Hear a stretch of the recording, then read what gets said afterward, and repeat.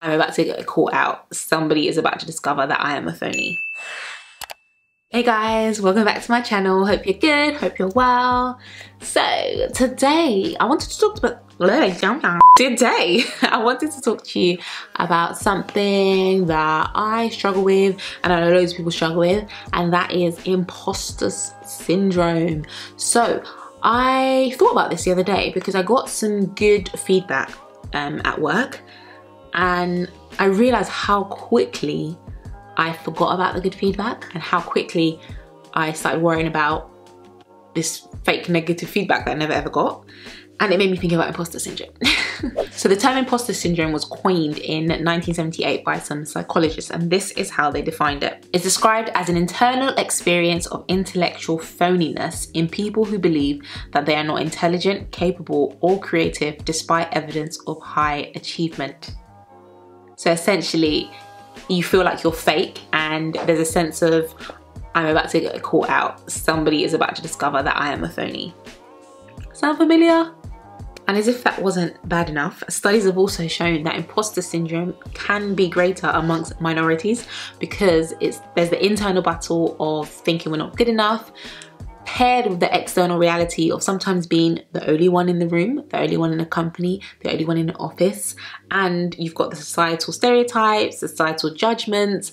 And if you're from the UK especially, we have this thing of, if we are first generation and our parents were migrants to this country, you sometimes are in a position where you're actually better off or more successful than your parents were at your age in this country. And therefore you don't have that sort of historical family tree to look back at and see, oh no, yeah, my mum was in this position, my dad, my granddad. You're sometimes the first or the most successful in the lineage. And then that can add to the feeling of, I don't deserve this, I don't belong here, I haven't achieved this, I'm fake, I'm faking it. So the way that imposter syndrome for me shows up is in the following ways. So I already mentioned at the beginning, one of the things is that I quickly forget my achievements, but I hold on to every and any little failure, even if it's not a failure. So I could get the most amazing praise from a CEO, I can get amazing feedback from someone, I can have friends and family telling me, oh my gosh, you're so good at this job. Great, it makes me happy, I can't lie, it makes me happy for a while, but not as long as it should, and I don't hold on to it for as long as I really should. On the flip side, if I make one small mistake, I cling onto that mistake, and I feel like everybody else is clinging onto that mistake, even though they've probably forgotten about it and it wasn't a big deal in the first place. Anyone else feel my pain? Another thing is feeling like there's no room for mistakes. Well, who told you that? If you are an employer, imagine now somebody makes an honest mistake. Are you bothered? Maybe a little bit, but not really. But in my head, when I make a mistake, oh my gosh, I'm now the worst person in this whole wide company. And that should not be the case. Another thing I've done in the past, which is really bad, is I've really downplayed any positive affirmations. For example, I remember there was a time that in my first sort of job out of uni, I got a pay rise and I got a bonus, and I was so happy, and I was like, thank you God. It was actually the pay rise I was going to ask for. I didn't even have to ask for it. I got that. I was happy for about the rest of the day. The next day it hit me, we're just about to, this was around the time when they had to release, all companies had to release their gender pay gap. It was just before we released that. And I started thinking, did they just give me this pay rise so that the gender pay gap is less? I'm probably the least senior person in this company, so I was probably the most affordable person to give a pay rise to. Is that the reason? Why am I thinking these things? Why am I not just thinking, you did a great job, you deserved a bonus, you deserved a pay rise, and you got it? Instead, I was like, this is the reason, everything else other than my own achievements. Other times, I don't know if I'm the only one that's ever thought this, I look around and I'm like, at my first job, did I just get this job to tick a diversity quota? Why am I thinking that? I'm obviously qualified for this job, I'm obviously doing a good job. I'm like, did they just hire me because I'm black? Another way that it sort of comes out for me is I'm very, very aware of when I'm not as well versed as some of my colleagues.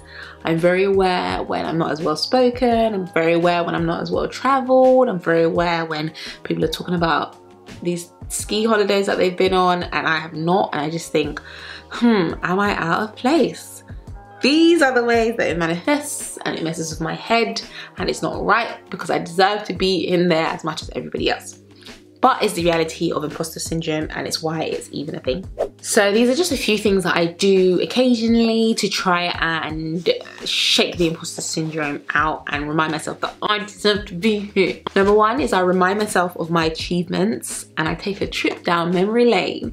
So like I said, I easily forget my achievements, so sometimes it's good to sit down and actually think back to what you achieved. Remember that campaign that you did that went really, really well? Remember that time your manager said, oh my gosh, this was amazing? Remember that time when the CEO called you out in an email and said that you did a great job? Remember that time? Remember that time? Remember that time? You just have to remind yourself of your achievements because it's so easy to forget. Maybe write them down, keep them on your phone, do whatever it takes to remind yourself that you are doing a good job. Another thing I do is I ask for affirmations. Hey, did you think I did a good job? Hey, how do you think I'm good at this? Hey, ask for feedback. If you don't want to ask for, hey, tell me I did a good job. Ask for feedback because people usually give you positive as well as things that you can work on. And it's a great way to hear what people honestly think about the work that you do. And if you're at a certain job, if you're in a certain place, in a certain career, odds are you're doing a good job, otherwise they would have got rid of you. So ask for those affirmations. My love language is words. And so affirmations, they are dreamy to me. So there's no shame in asking. Remind yourself that everybody is winging it. Everybody's winging it. Nobody knows what they're doing. Everybody's faking it. Literally like the flipping Prime Minister is probably winging it. We're all winging it. None of us know what we're doing. So take comfort in that. Finally, I try to remind myself often that even if I'm not qualified, I'm here. And that means God has ordained it for me to be in this position. God has put me here. God knows I'm here. He's happy that I'm here. He hasn't told me to leave. Which means technically I am qualified because he's put me here. Even if I'm technically on paper not qualified, there's a reason I'm here to learn, to be a blessing, to do something. And therefore it doesn't matter how I feel because I'm supposed to be here. So I might as well be here and do it well. Hope you took something from that video. Let me know in the comments below if you sort of deal with imposter syndrome and how you overcome it. I think a lot of us do. On the flip side, if you are confident as heck, then I want to hear from you. I want to hear what makes you so confident, how you have gotten to this space of being so confident. Let's have a conversation as usual down below, and give this video a thumbs up if you did like it, and subscribe if you're not already subscribed. And I'll see you in my next video. Bye guys.